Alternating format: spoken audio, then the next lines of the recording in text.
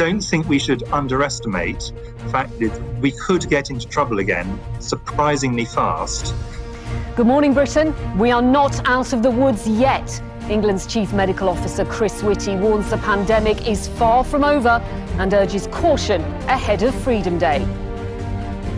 Grinding to a halt, business leaders demand the government tackle widespread staff shortages after more than 500,000 people are pinged in a week and forced to self-isolate.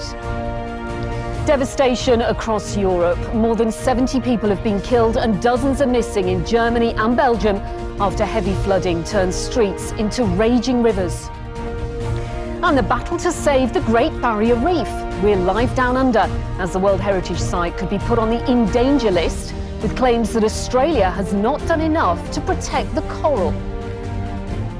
And we are in for an absolutely cracking weekend. Plenty of sunshine and temperatures expected to touch 30 degrees plus by the time we get to Sunday. All that and more coming up on Good Morning Britain.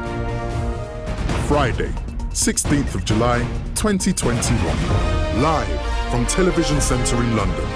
This is Good Morning Britain with Pip Thompson.